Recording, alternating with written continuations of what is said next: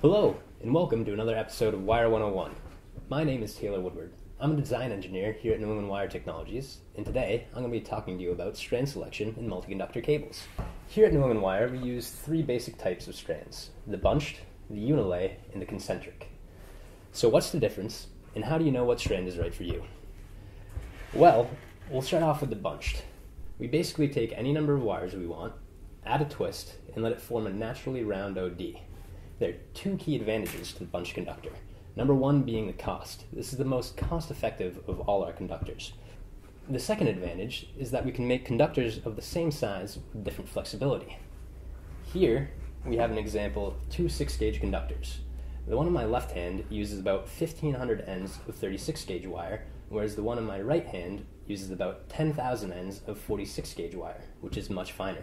As you can see, the finer strand is much more flexible, whereas the coarser strand limits you a little bit. So now you're probably thinking, well, bunches sound pretty great, so why do I need anything else? Well, it turns out that data cables, such as coaxes and twin axes, perform much better with a more consistent surface area. Here we have a couple drawings to highlight the differences. As you can see, a bunch won't always come out perfectly smooth, which is why we developed strands for a consistent OD. This is the unilay and the concentric strand. In the unilay strand, everything is done in one operation in the same lay length and lay direction. This is our cost-effective solution for a consistent surface. In this strand, we see improved electricals, good flexibility, and it is only slightly more expensive than the bunch. In the concentric strand, it is still built to a specific geometry, but we alternate the lay direction between layers.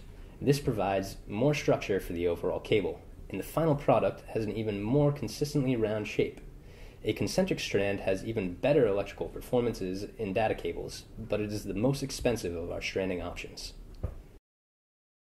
If you have any further questions, please email us at the address at the bottom of the screen.